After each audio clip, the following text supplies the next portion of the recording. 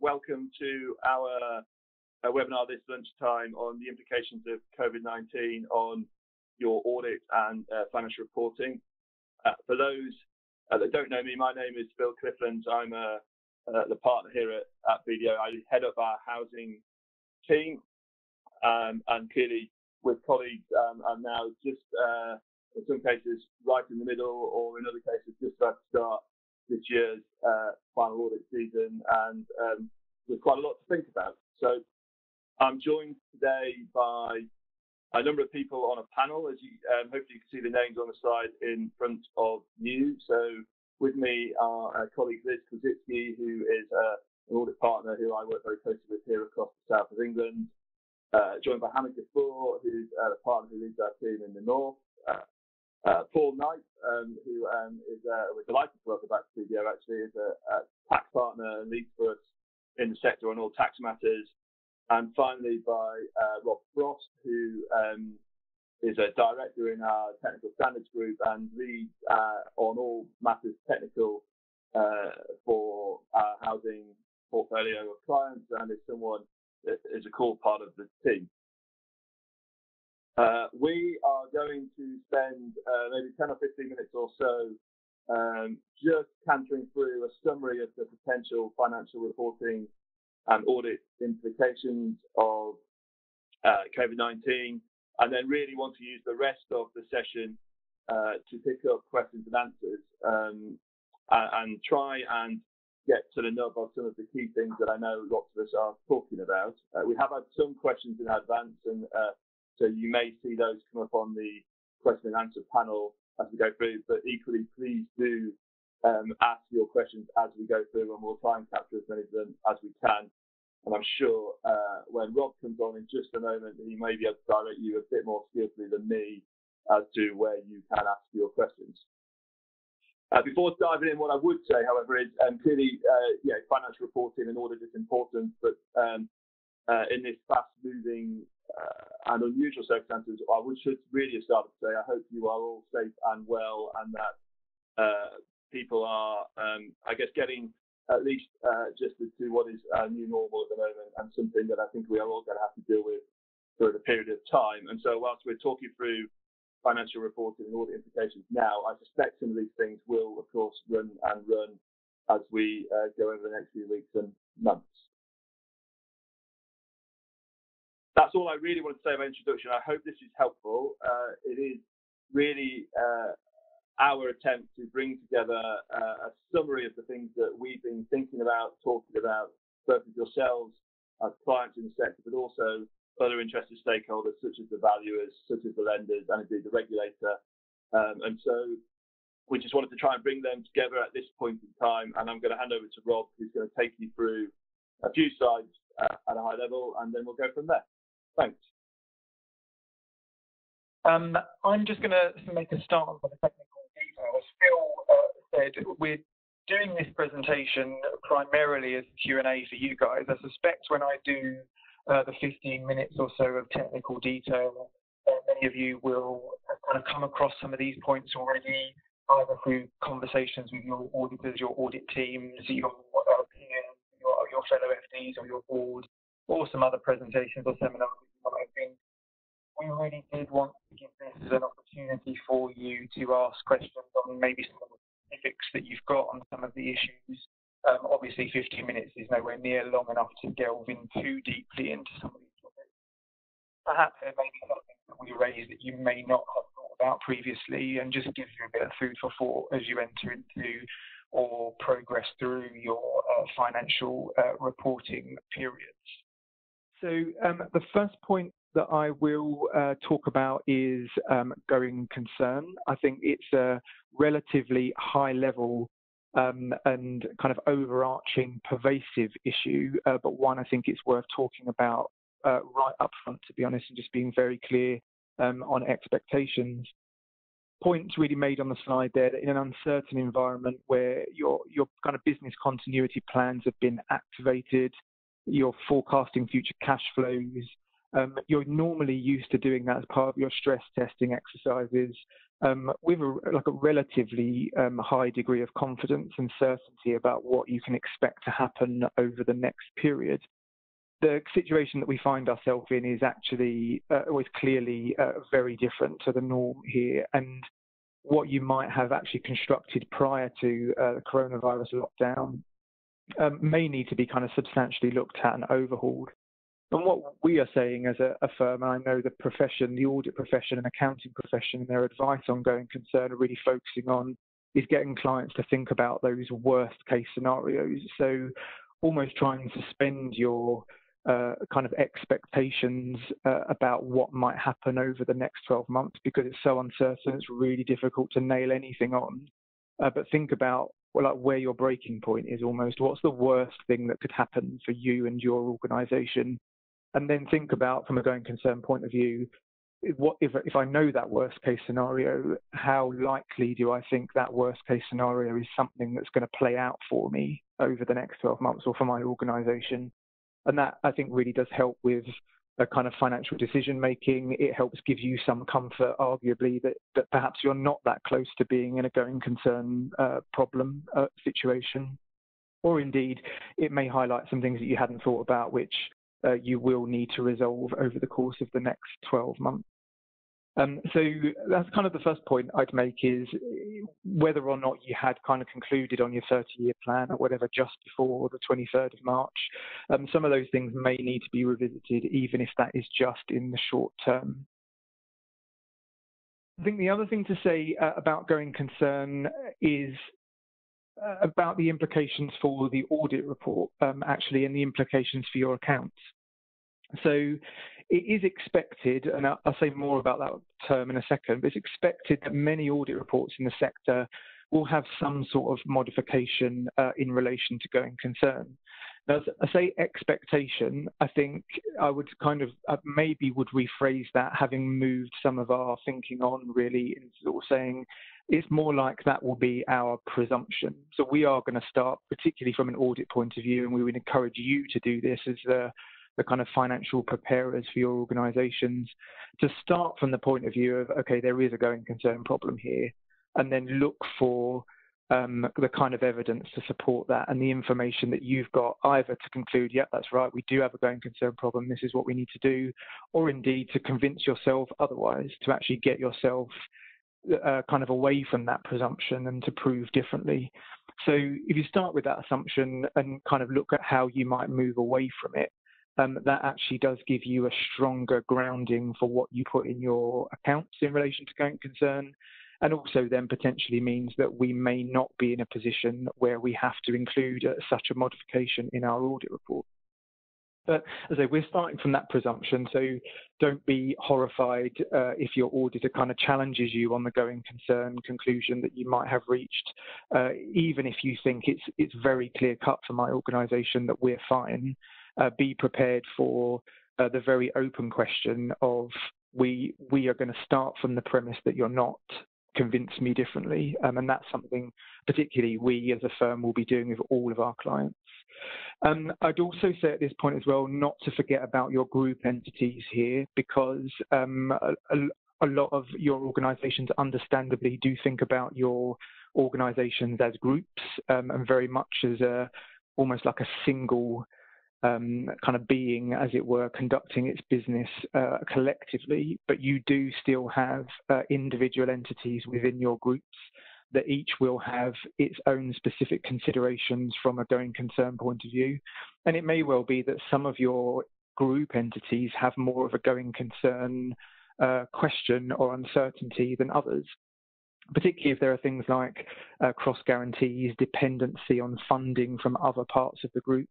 As a standalone entity, you may have some entities which themselves have material uncertainties which don't automatically translate across the group. So don't rule that out, but don't be horrified by that. I don't think it's anything that's not expected to be relatively prevalent across a lot of accounts this year, to be honest, and not just in the housing sector. I'd just say, just be prepared to have kind of a conversation and engage on it. Thinking about some of the other financial reporting issues that are perhaps not quite as a pervasive point as the going concern, things like the impact on income, it's entirely feasible that rent arrears will become inevitable for some of our organisations. I think the financial reporting implications there are kind of thinking about the impact on your rent arrears provisions, your budgeting, your forecasting for the current period may need to factor in some considerations about rent arrears and the cash flow implications of that. And also where you are doing any sort of exercise which might require a consideration of future cash flows, perhaps an impairment review, that sort of thing, maybe even a going concern review, of course, that sort of thing, do just think about it. Whilst it may be short term, are you going to see a bit of a dip in cash collections? And what's that going to do to your actual cash demand and cash need? And will you see any points through a period in which that gets particularly tight? So keep that in mind as you're preparing those accounts. Thinking about housing property that is actually completed, the changes in the external environment that resulted from COVID-19 could have an adverse impact on the environment in which the provider is operating, expected cash flows from housing properties potentially triggering the need for an impairment review. I think as an organisation, you will need to give your own considerations which are specific to your own circumstances about whether or not an impairment review has been triggered or not. I think, again, from a kind of advice point of view, I would start from the presumption that there is a trigger. And if you then genuinely don't consider there to be one, think very carefully about why you think that to be the case. I don't think that the current situation necessarily automatically triggers an impairment review. But again, it's a presumption that you would start from and kind of argue away from that. I think if it is considered an impairment review, impairment trigger, you would need to think about the assets that are affected, the ones that may potentially have seen a write-down in value, and then determine what the recoverable amount would be.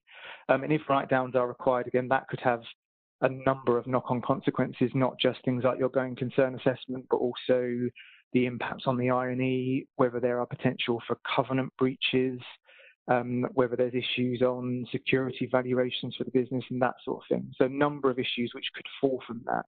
So that consideration of impairment triggers needs to be kind of a well thought through one.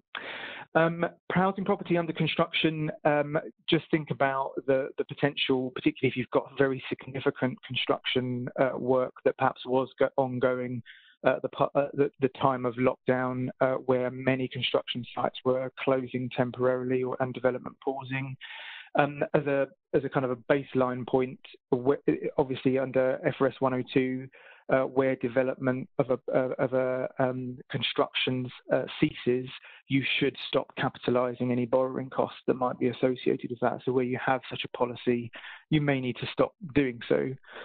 We have heard and seen a lot of questions about what that really means. So what if you are still developing, but it's just on a much more reduced scale? So you haven't actually ceased, but you're just doing it on a more limited basis. What about if you have ceased, but you've still got costs of security and that sort of thing? What about if you ceased for a couple of days whilst you tried to work it all out, but then you very quickly got back to some semblance of a development being carried out? Could you continue to capitalise under those circumstances? Again, it does get a bit tricky there. I think it definitely does depend. The answer is the standard talks a lot about extended period of closure. I think from our point of view, again, extended period would reflect any period really in which a decision had been taken to cease development kind of in its entirety. Any side costs that might go alongside that probably ought not to be capitalised either. But there will be some judgment in what extended means. There will certainly be some judgment in what is kind of material. But to be honest, if you were to continue to capitalise, would that have a material effect on the accounts? And if not, does it really matter if you continue?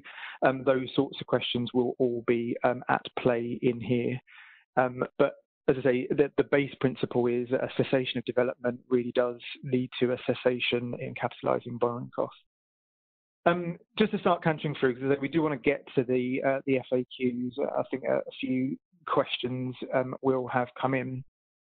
There may be various issues on the housing market, obviously. So where you've got properties that are developed for sale, you may have considerations to take into account in terms of the expected realisable value of that, and that might need some consideration again as to whether you've got kind of write-down issues and that sort of thing. We'll talk a bit about the consequences on valuations in a sec. We'll jump onto that now in terms of investment properties, but not just investment properties. It will be any properties that you hold at a valuation. We are seeing from a number of the property valuers, as advised by RICS, to be honest, that they are including in their valuation reports caveats and disclaimers almost about the existence of uncertainty around the values they will have provided you with at the 31st of March. Those caveats are they're quite standard. I don't think many valuers are saying that in a lot of cases it really is a significant issue. Most valuers are saying we think we can still provide you with a value. Most valuers will still do so, but they will include in their report some comment about the fact they would have made a number of assumptions, and obviously those assumptions and the ability of those to be what actually plays out is quite uncertain. In fact, kind of an unprecedented level of uncertainty in relation to some of those. The issue that you will have is, in terms of the principles of financial reporting, the extent of the uncertainty disclosed by your valuers probably needs to be reflected in your disclosure. So where you talk in your accounts about the assumptions used in your investment property values, or indeed any other assets that you hold at a valuation, where your valuers do include this point, you will need to include that disclosure in your accounts as well to say that valuation uncertainty, material uncertainty, has been brought to your attention. Now, depending on the impact of that on your accounts, it is likely that we will include a reference to that in our audit report. So where you make that disclosure, we will draw users' attention to that disclosure in our audit report. We will say that disclosure of a material uncertainty given by the valuer is something which is useful information to users. And again, you may need to think about consequences there on covenants. Most covenants will say that modified reports could be an issue at the date they are signed. So it's not expected to be a March 2020 covenant issue, but perhaps a covenant issue for 2021, which you might want to discuss and agree with your auditors and bankers. Pensions valuations could be affected. I think the most important thing here really to say is the value of corporate bonds, which you use as a discount rate for pension liabilities, may have changed, and that may see an increase in the value of the relevant liabilities. But actually what we're seeing in practice is this also has implications on the value of the plan assets as well. And kind of perversely, you might think what we're actually seeing is a decline in the value of a pension liability as a consequence, because this seems to be having more of an impact on the asset side than the valuation side. But again, you might see some fluctuations on that, and the extent to which that's important may need to be disclosed. Just a point on stock taking. I think it's kind of less of relevance really to the housing sector in terms of actually doing physical stock attendance from the auditor, but we as auditors are required by our auditing standards to attend stock counts where they are carried out. If we're not able to do that, that does give rise to a modification in our audit report. It's a qualification actually, and in some cases where that's necessary that we do attend, we just may not be able to do so, which automatically gives rise to a qualification. It's kind of unfortunate, but that is just the reality of our standards and where some of these scenarios are ending up. But I say less of an issue for housing because we invariably do not do just a one-off stock count as at the 31st of March. So there may be other procedures we can perform in that respect. But again, it's worth keeping in mind, particularly if you've got other things with stock in it. Just thinking of derivatives, again, credit risk is potentially an issue with some of your swap values, you may already be seeing some significant fluctuations in values notified to you, but that's an issue that you might see come through. One which has been flagged quite a lot through our audit work over the last couple of months has been about your overall control environment. That's not necessarily to say that it has deteriorated, but obviously at the 23rd of March, most of you probably moved from a situation of being very comfortable in an office-based environment, keeping on top of your control activities, having moved to a very remote and distant kind of setup may have had some impact on your control environment and may have meant that you might have had to introduce new controls. You might have seen old controls that you couldn't possibly actually implement because it needed some sort of physical presence. You may just find your audit teams or auditors being a bit more challenging about how you dealt with that, particularly over the year-end period, given that it was actually quite close to the year-end. And where there are controls that we might have otherwise relied on for audit purposes, but they changed or they stopped working actually around the year-end, that may lead to some sort of change in your audit team's approach to some of the work. It may go more substantive, and we may have certain points that we might want to make about that in our reporting to the audit committee. I think last thing really just to say is about subsequent events. Obviously, there's a lot going on now, even post 20th of March. Things almost do feel like they're changing on a daily or weekly basis. More things will come to light, more issues no doubt will flesh out as we progress through an audit period. And where some of those things are significant, even if they don't affect your March 2020 numbers, they may warrant additional disclosure as part of your post-balance sheet events. So that's kind of really what I wanted to canter through. I realise that we're a relatively high level there in terms of the kind of the details and all of that, and you guys will no doubt have lots of issues that affect your organisations. So please, as I kind of got to the end of that, think about the implications of that on you and just drop your questions in as you've got them. We have had a couple kind of come through on this already. I'm just going to slide up and see. So Rob, it's Phil here. I think the first question we've got is around that point you talked through around the material valuation uncertainty and the confirmation of what it means for the audit report. So I think it's fair to say that we've had a number of conversations with some of the leading valuers in the sector, and those conversations have been helpful in confirming, I think, that in almost all circumstances, the valuers believe they can give a value. So that's helpful because it means we move away from what I guess is a limitation of scope position into where we have a number, but it just has some uncertainty attached to it. And that uncertainty may be so material that it's right for you as preparers of accounts to reflect that, and therefore also right for us as auditors to reflect that in our opinion. But again, Rob, any further thoughts on that? Yeah, I agree. I think it's a good point because the thing about the suggested impacts on our audit report that I talked about before and that Phil just mentioned, where we'd be drawing attention to disclosure about the uncertainty, technically speaking, that doesn't amount to a qualification. It's not a limitation in scope of our evidence. It's just saying we've got the evidence we need to conclude on our audit, but we think this information is really important to users, so we draw our attention to it. This sort of emphasis of matter does not represent a qualification of our audit report. It is a modification in which there is a difference, albeit a subtle one. This is less of a kind of a qualification of audit evidence point.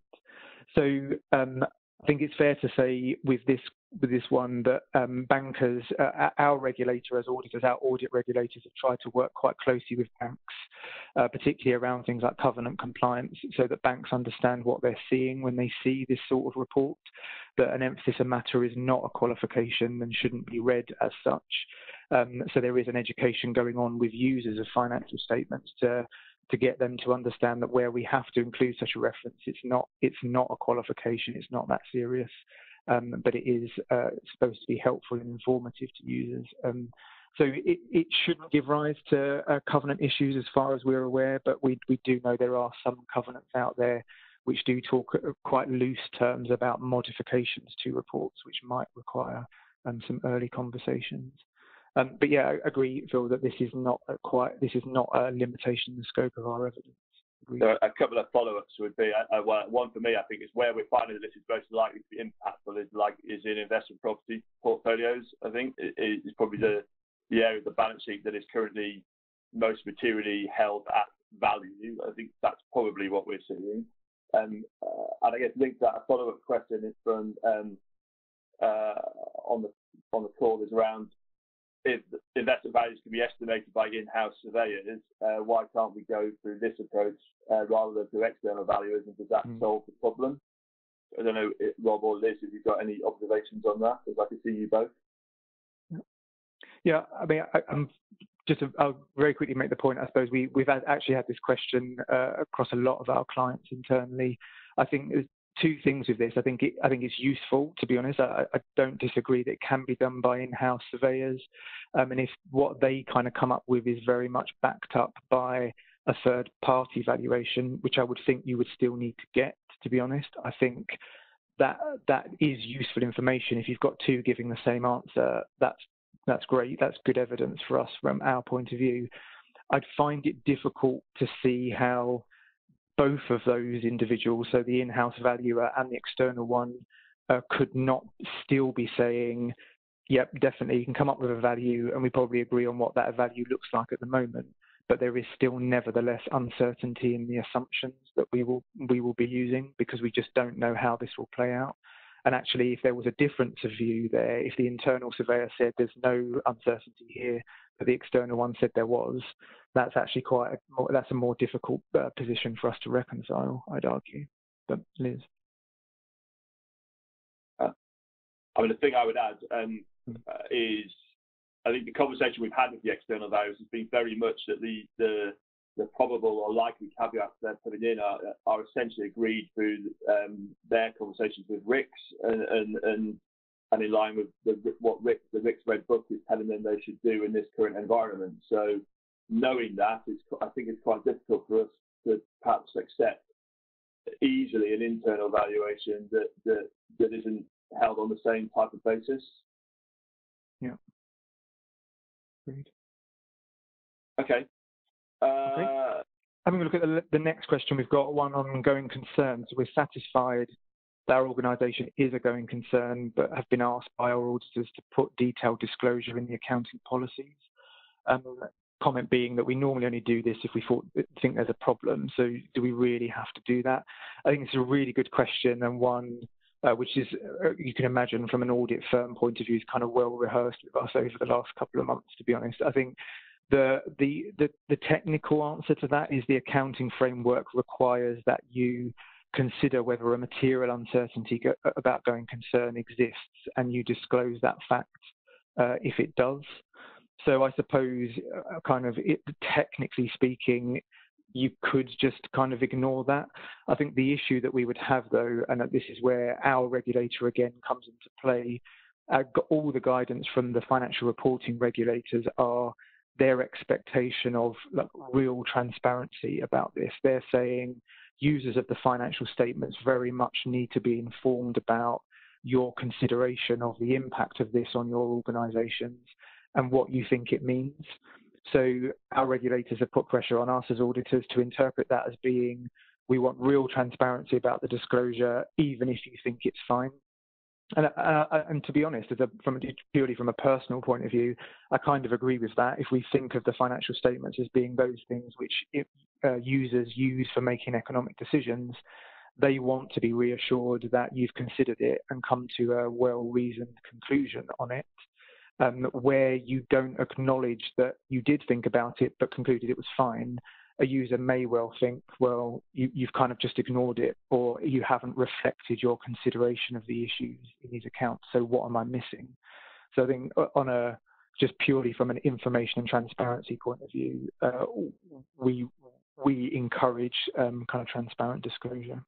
Again, Phil, Liz, I don't know, you've got more to add to that.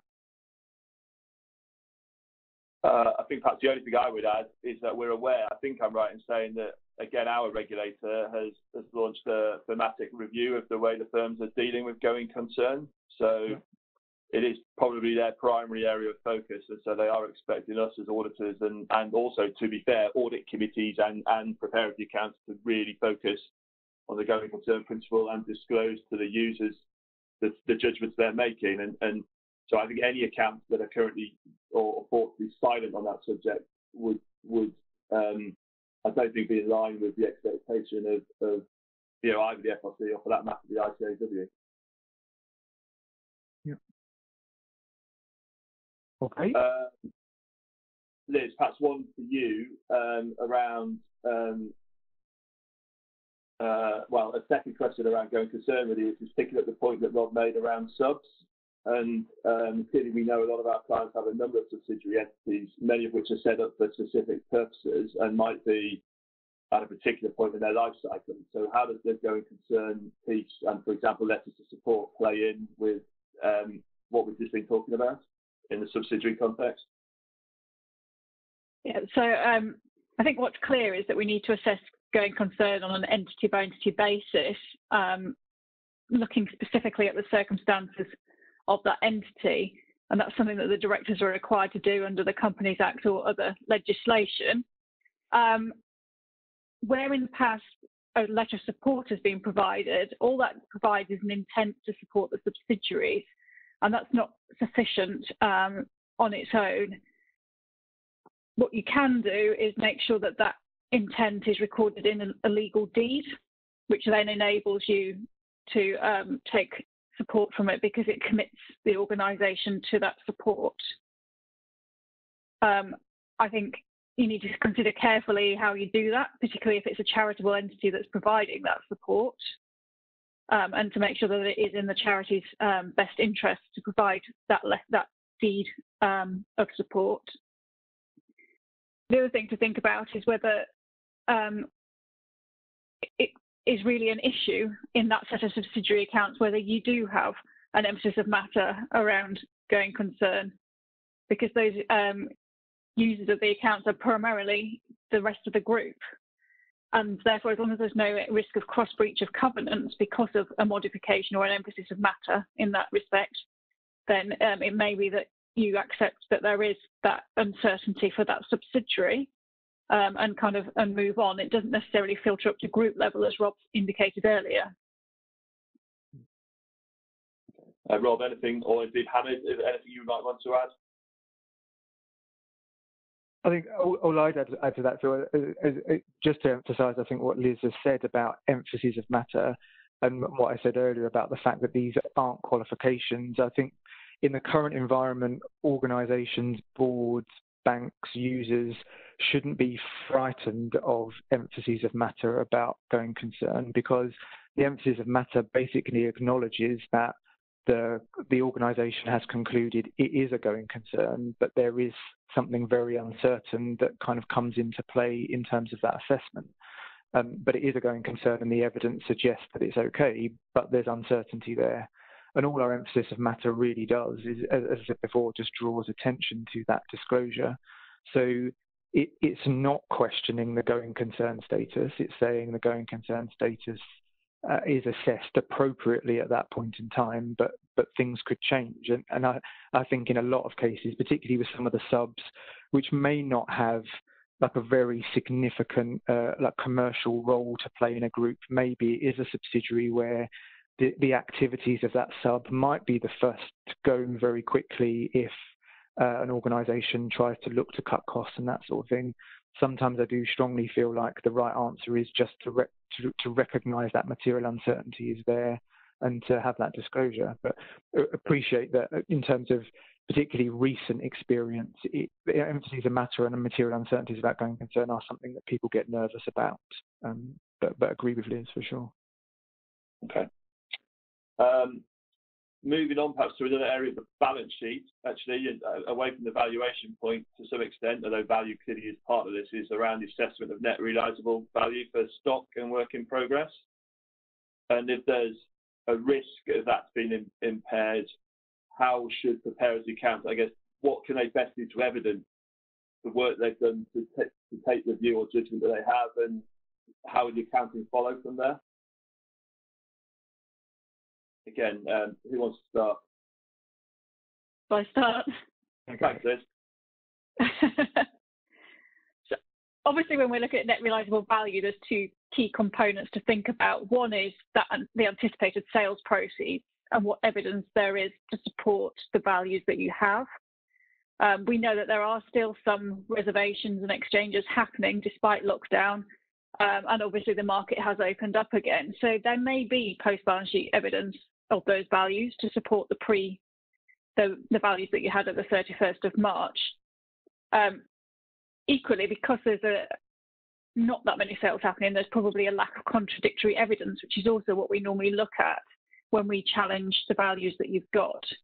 So the first thing to think about is those values, how certain you can be about them. The second area to think about is cost to complete for those schemes that are still under construction. And I think this is where we'll start to see a lot more judgment needing to be applied, as we're already hearing that costs of materials and labour are increasing, and therefore the ability to estimate what those costs will be will also become challenging. So it's thinking back to what supporting documentation and evidence you have to support your estimates of both sales proceeds and costs. Having done that, if you think that there is an impairment, then that would be accounted for as you're writing down the net realisable value, with the other side of that going through cost of sales in the I&E. Is there anything I've missed, Rob? Anything to add to that? No, very comprehensive. Okay, I know, for example, I've got a couple of clients who are approaching that by either taking a bit of a macroeconomic look at the impact on their assessment of NRV and taking, for example, a percentage write-down from their originally appraised schemes based around their judgment of all the information that they've seen in a marketplace. And I think that's sensible in the sense that as long as we can see the evidence that underpins that. And equally, I've got other clients that have actually instructed valuers to try and provide some support to their assumptions on values of shared ownership, for example, as sort of one of the tools in their toolbox to provide evidence in perhaps an expectation that the post-balance sheet numbers will be, post-balance sheet sales, I should say, are limited. So I think there are a number of ways of approaching it, and it's trying to get to a sensible evidence set that backs up the judgments people are making. Right. Just looking at the other questions that have come in. Before we move on, sorry, Rob. Paul Knight, who's here from a tax point of view, has just suggested he might have something to say on the tax consequences of property under construction. So perhaps, Paul, are you happy to chip in? Yeah, absolutely. You can hear me okay, yeah? I can hear you, but I can't see you, but that's fine. You can't see me? Oh, no. Yeah, so the question that's come in is an accounting one around whether you can capitalise interest costs where construction on new properties stops and will be reintroduced later, potentially at reduced activity. I just cut in on that on tax, obviously not to address the accounting issue, but there is a really important point around what people do with their land in these difficult times where it's hard to forecast where you might end up on construction. And the point to flag is if you change tenure or you have a clear intention when you had started a build and that intention either becomes completely unclear, so you're not sure what you're going to do, or you change your mind entirely, that can trigger a taxable transaction even though you've not actually disposed of anything to a third party. So before you go ahead with documenting what you're going to do with property, it's well worth having a conversation around the tax so that at least you can manage the implications. As well as the corporate tax, there is a potential issue around stamp duty land tax, especially if you've been applying charities relief for acquisitions of land where your intention changes. That can trigger a clawback, and that's quite a cliff edge point sometimes, depending on how you've accessed the relief. So even a small adjustment can have quite a big impact. So that should certainly be on the agenda to tick off. And then lastly, the VAT position as well. So recovery of VAT on costs related to development is normally linked to intention, and therefore if your intended use changes, you could be in a position where you're having to revisit your VAT position. So it is a complicated tax arena, and certainly the way you deal with things like capitalising or not capitalising interest costs might be an indicator as to your future intent. So it's best to look at the whole thing in the round. Thanks, Paul. I think just to address the accounting question there, I think we did pick up on it a couple of times in the short presentation at the beginning, but I think the answer to this one, it really does depend, and I think it's one well worth engaging on with your auditors or audit teams, because it kind of depends on what you mean by like reintroduced and reduced activity. If there is some development being carried out, then that, I suppose, in theory, if that's an official decision and position, that in theory does mean that you've kind of restarted development. You've just kind of got different timescales over which that will actually be completed. So you'd just be looking at that period in which the development actually ceased. If you mean reduced activity, like nothing's actually happening on any of this, but you'll have a security guard at the door or whatever, or you'll beef up, I don't know, some of the fencing around it to make it secure or something, that may not qualify. And I think, again, it's one to discuss, because ultimately will come down to materiality as well, and how significant the effect of capitalising or not capitalising will be. I think just moving on to a couple of other questions. I had a question about furlough assistance. Our housing group is taking advantage of the furlough scheme for certain employees. How do we account for the amount received? Is it netted against cost? Yeah, we didn't actually kind of really cover that in any detail in the short presentation, but it is a good question.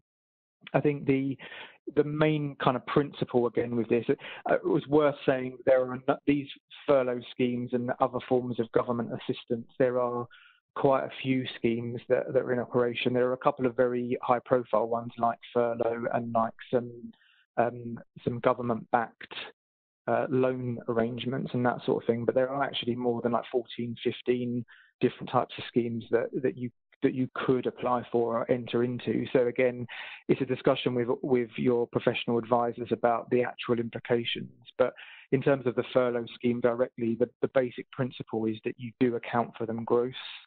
So there is no netting off. You don't just show 20% of your normal staff cost. You would have to show a grant received for the amount that you've received, and then the kind of the full cost of the kind of employment, recognising that they are still employees. It's just not presented on a net basis.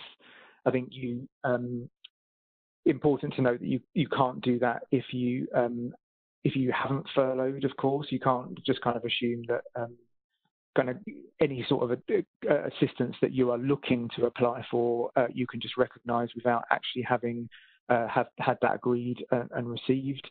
But as a general principle on that would be account for it gross. We have seen a few questions from some of our clients about how we kind of present that net. And likewise, we've had another question on the cash flow statement presentation on that as well, which is kind of the same principle. You show the cash flows from the arrangements gross. So whatever it is that you've paid out in terms of staff costs, and then whatever it is that you've actually received separately in terms of grant funding and assistance. And don't have any other comments from panellists on that? Relatively straightforward, I think. No, nothing for me. Thanks, Rob. Okay. Okay. Cool. Another area of questions. We had a couple pensions, and I think a number of our clients have perhaps in previous years got pension valuations based on either December information or actually, I know in this case, some people have got February information, for example.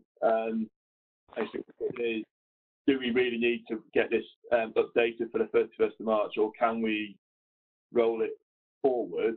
And I know, Hamid, you love pensions, so I was going to direct that in your direction. Thanks, Phil. Yeah, clearly my area of expertise. I think the situation clearly is unprecedented in what we're facing now, and I think the level of any sort of accuracy around the numbers, around the numbers, we need to be updating. You need to be updating, getting updated numbers for the end of March.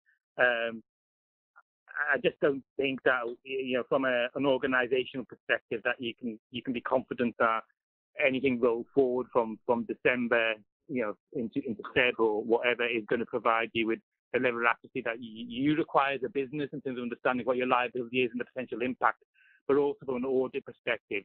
I think it would be incredibly challenging for us to be able to provide a clean opinion on that.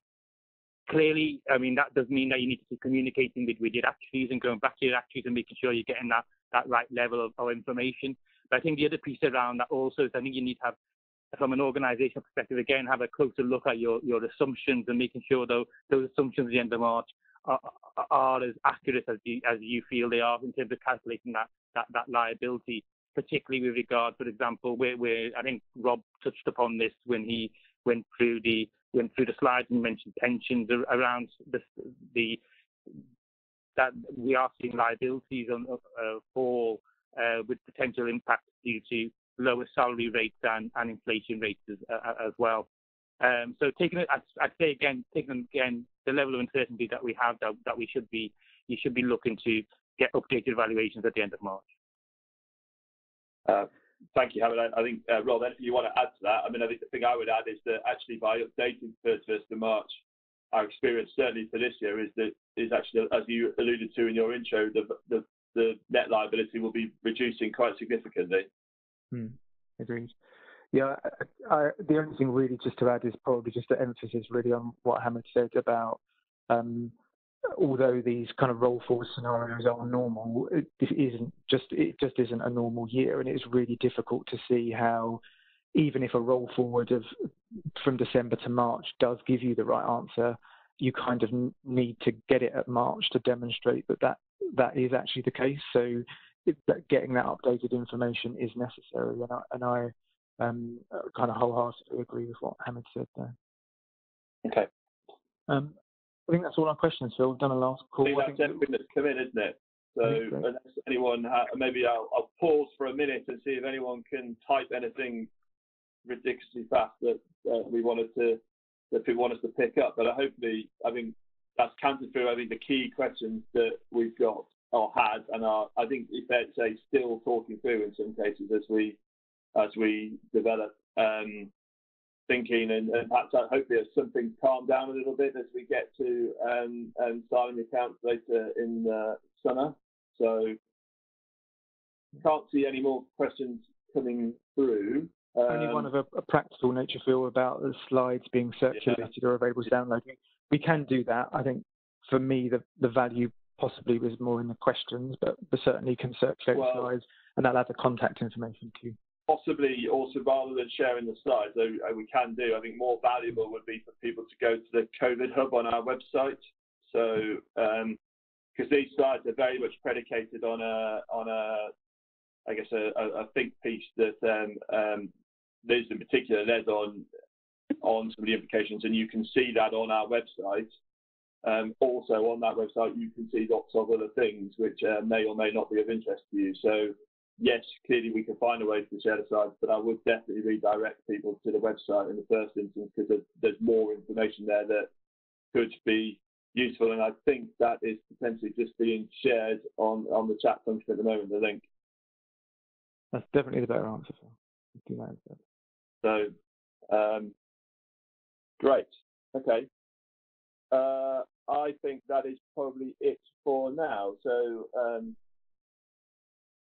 5 minutes early, that's absolutely fine. I think it's always good to give people 5 minutes for a biscuit or a cup of tea or something like that. So really, I wanted to end our call by thanking people for joining us and listening to us talk about the interesting world of accounting and auditing, and hopefully it has been useful. Clearly, if anyone has any follow-up questions that they want to talk through with any of us on the panel, or indeed their own audit team, please, by all means, do so. We will keep developing our thinking as this goes on, and if there are any material changes to the things we've talked about, I suspect we will get back on something like this again and talk people through it. But for now, thank you very much indeed. My thanks to our panellists who have chipped in. Particular thanks to Rob, who has driven much of this conversation with his phone attached to his left ear, which is always quite difficult. And, we shall leave it there, and hopefully people can enjoy the rest of their day. Many thanks. Bye. Thank you. Thanks, everybody.